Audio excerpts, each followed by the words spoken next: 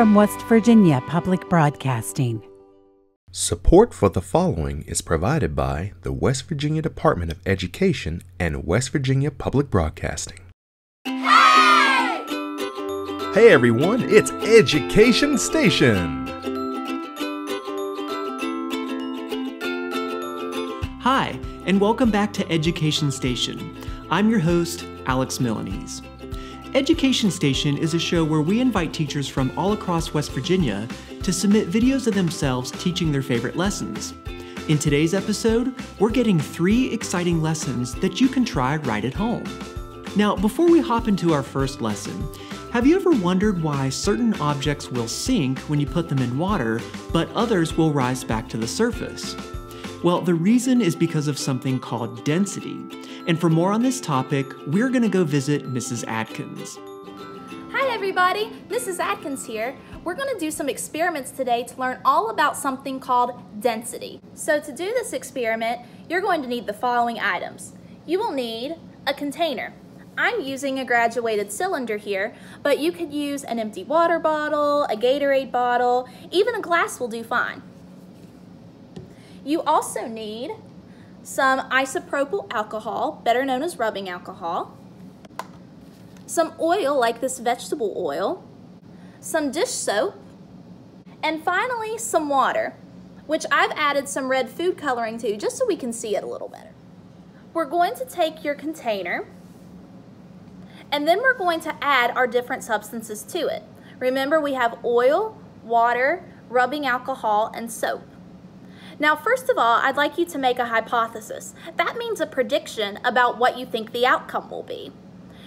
When we mix these things together, do you think they will mix into one big, weird-looking liquid? Or do you think that they will remain separate and create layers in the container? Let's try it and see. I'm going to start with my dish soap.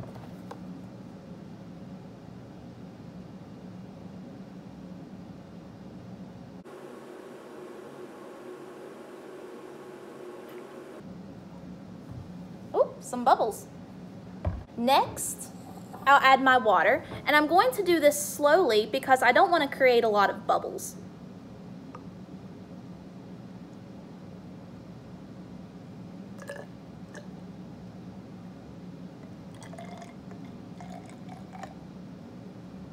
Next, I'm going to add the vegetable oil.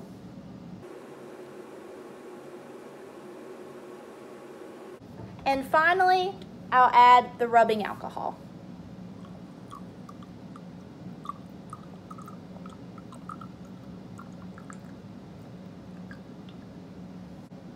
So, was your hypothesis correct? You can see that the liquids we've added have remained separated into individual layers. We have the dish soap, the water, the vegetable oil, and the rubbing alcohol. Why do you think that they remain separated in layers like this? Well, the reason is because of something called density. We say that something is dense if its molecules are very tightly packed together. We say something is less dense when those molecules begin moving a little farther apart from each other.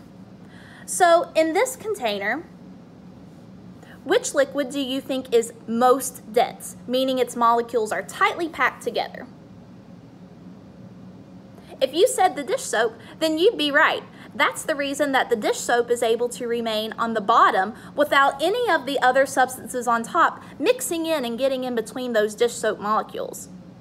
So which liquid then would be least dense?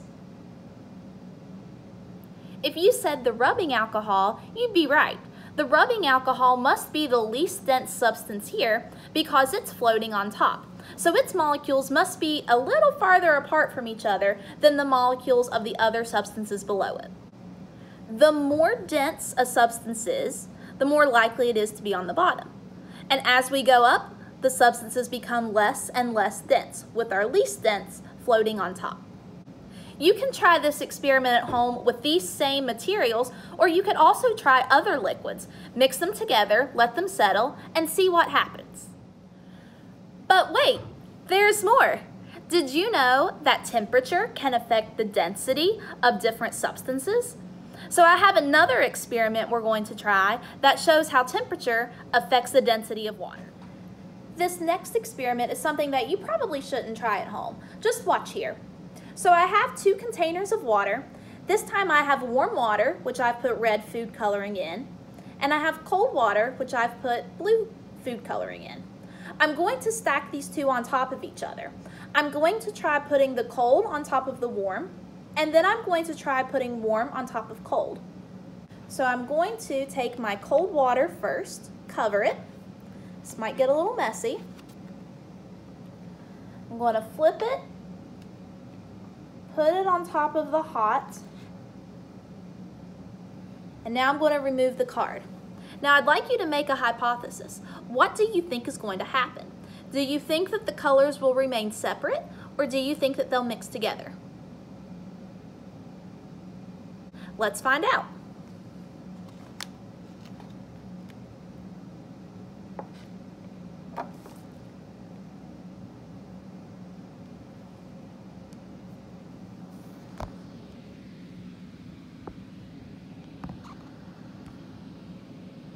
So it appears that the colors are definitely mixing together.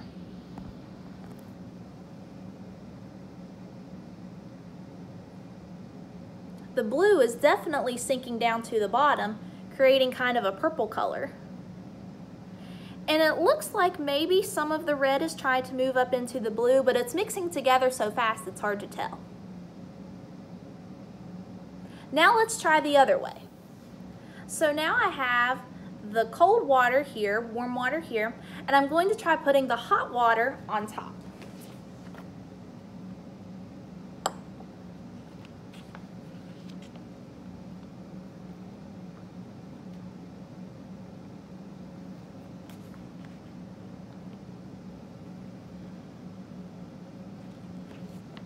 Now, what do you think is going to happen? Will they mix or will they remain separated?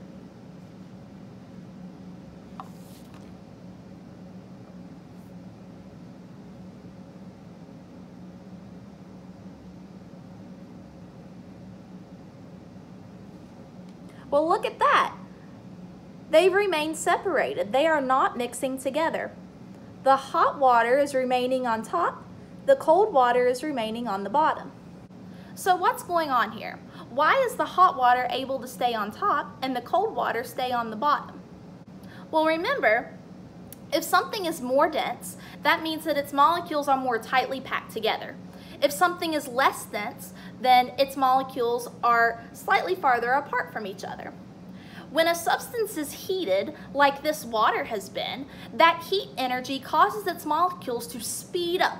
And when those molecules speed up and start moving around, they also move slightly farther apart from each other. So when the water warms up, hot water is less dense than cool water. Cool water is more dense than hot water.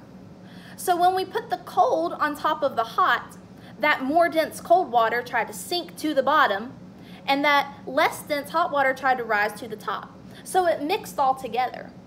But this time, when the hot was already on top and the cold was on the bottom, the less dense hot water moved to the top, the more dense cold water remained at the bottom.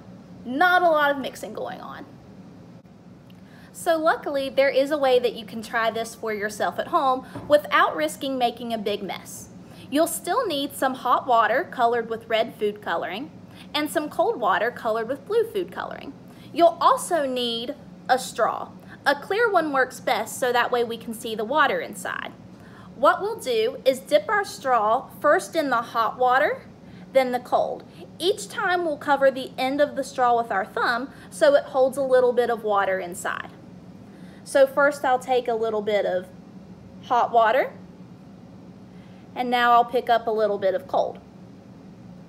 And you can see that the red warm water or hot water remains on top while the cold water remains on the bottom without mixing very much. Why is this? Because of density. Remember that the cooler temperature water will be more dense. The hotter temperature water will have a lot of energy from the heat, so its molecules will be moving around and cause them to separate and move apart from each other a little bit more than the cool water. So the less dense hot water remains on top, the cooler, more dense water remains on the bottom. We're going to do the same thing, but this time we're going to try cold water, then hot.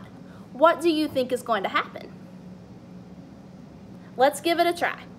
My straw, cold water, hot water. And you can see almost right away it's mixing so fast that it didn't even look like there was any warm water. Let's try to get a little more. There's some. And again, mixing super fast. So why is this? Well, remember that warm water is less dense, so it's going to try to rise to the top. The blue water, the cold water, is more dense and it's going to try to sink to the bottom. So it's going to mix itself in that process.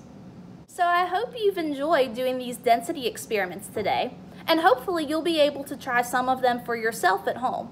Just be sure to check with a parent or guardian first and make sure that it's okay. Happy experimenting! Thanks, Mrs. Adkins. Okay, next up is Mrs. Piekarski, who has a fun way to integrate math into a classic card game. Let's check it out.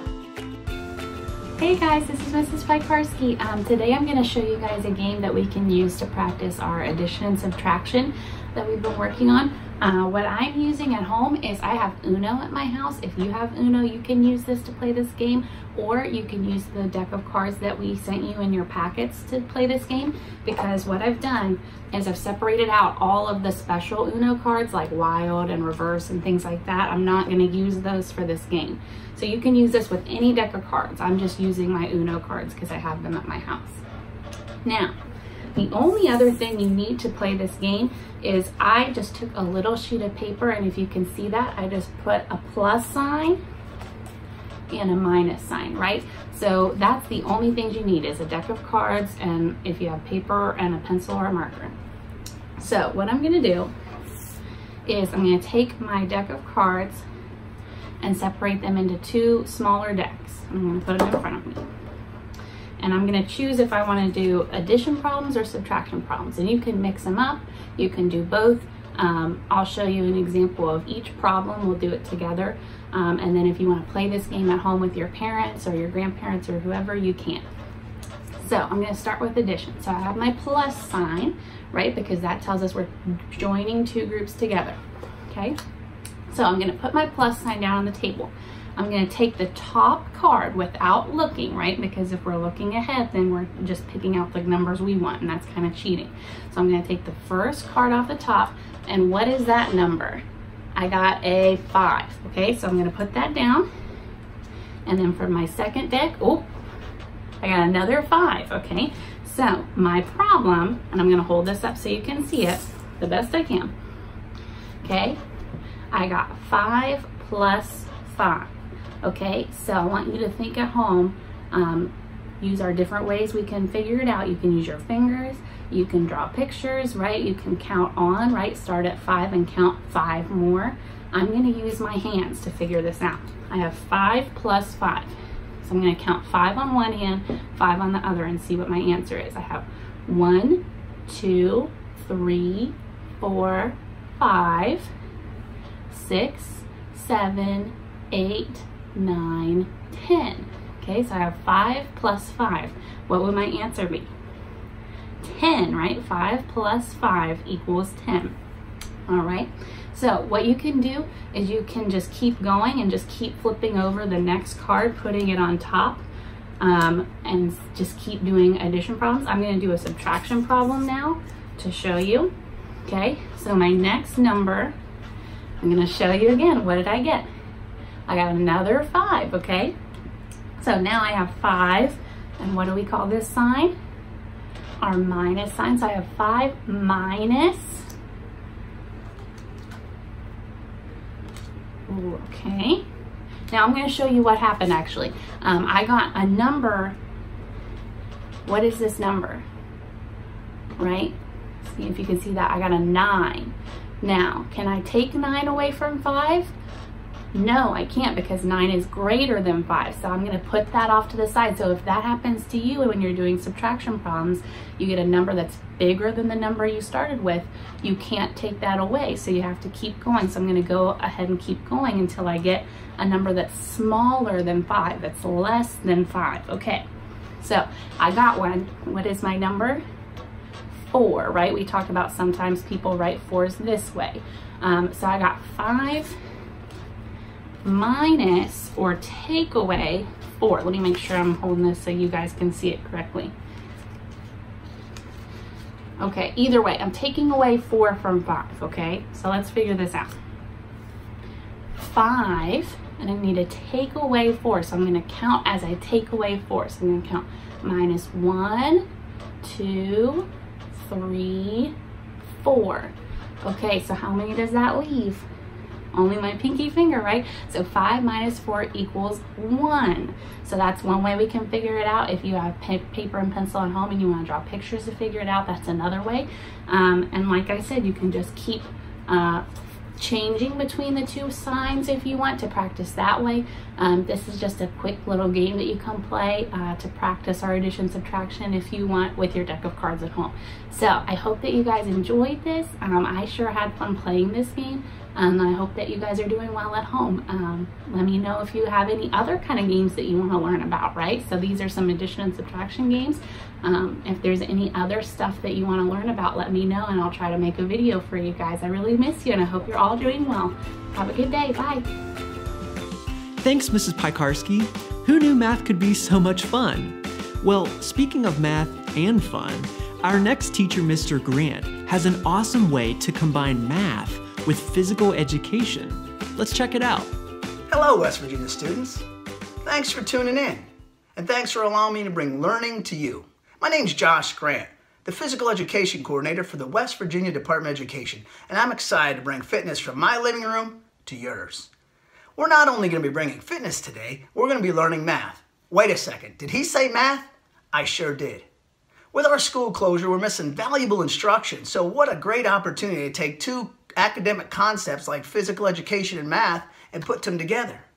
Research shows us that healthy, active students make better learners. And doesn't it just make sense to involve ourselves in a mathematic concept so we understand it a little better? I think so. And hopefully by the end of this video, you'll think so too. The math concept we're working on today is a 6th grade math standard. Now, if you're not in 6th grade yet, don't worry. We can bring the math down to you. It's utilizing basic addition, subtraction, division properties to find what we call the mean, median, and the mode of a data set of numbers. Hopefully you've already had this taught to you if you are in 6th grade. But the mean of a data set of numbers, it would be the average of a data set of numbers. Taking the numbers in a data set, adding them together, and dividing them by how many numbers are in that data set. That is how you find the mean of a data set. The median of a data set is taking the numbers, placing them numerically from highest to lowest, and finding the number that lands in the middle. That would be the median of a data set. The mode in a data set is the number that occurs most often in a data set. Some data sets won't have a mode, and that's okay. The fitness or physical education component we're working on today is the push-up. The push-up is one of the best upper body exercises you can do. It requires no equipment and it activates so many of the upper body muscles for upper body strengthening. The upper body muscles it activates are your pectoral muscles, your deltoid muscles on your shoulders, and your tricep muscles. Those are the primary muscles it activates. It does activate a few more. What a great exercise. Now, if you can't do a push-up yet, don't worry and don't be scared. I have a modification that you can do.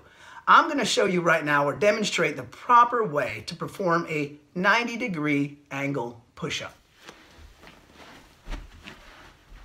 When doing the push-up, you go on the balls of your feet, arms shoulder width apart, back straight. As you go down, your back is straight, a 90-degree angle, and you come up. That is a push-up. If you want to see that from the front, back straight, balls of your feet, go down and up. That is a push-up. Now, if you cannot do a push-up yet, this is a modified push-up. A modified push-up is simply going on the knees, going to your knees, back straight, Elbows locked, going down and up. That's a little easier and a great way to practice if you can't do a push-up yet. Planks are an also great way to practice too. Plank is simply going up and holding yourself in that position. All those are required because if you can't do a push-up yet, you can't do a push-up. But that's okay, you can practice so you'll be able to. Now, in this activity, all you need is to get an open spot. This would be a great opportunity to get one of your parents or someone in your room to help count your push-ups. Get them up and let them be active too.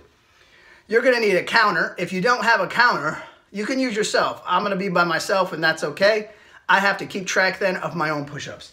I have a marker and a pen or a paper to write something down. That's fine too. I also, you're gonna need a stopwatch to keep time. Don't worry about that. If I can keep time for you if you're doing this along with me. And then I brought some music because I like to work out to music because it just helps motivate me. If you don't like to work out to music, that's okay. Or you pick the music you like, I'll pick the music I like. So you're gonna get into your open space, just area that you can do a push-up in. You have your partner keep track of the number of push-ups you do. You're gonna go on my cue. Get in position. Ready? Set? Go.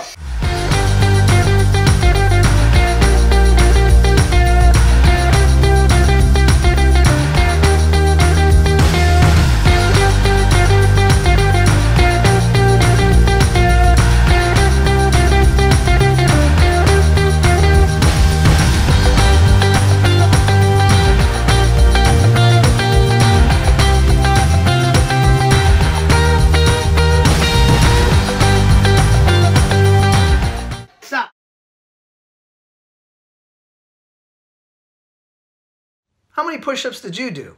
If you did more than me, great. If you did less than me, that's okay. It's not about how many push-ups I did. It's about how many you did.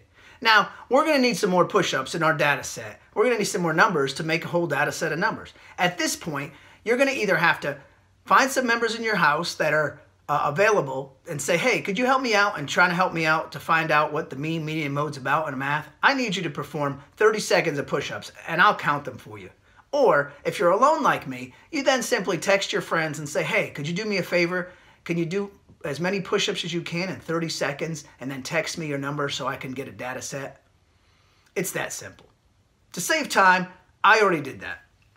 And I texted 5 of my friends to ask them to perform the push-up challenge.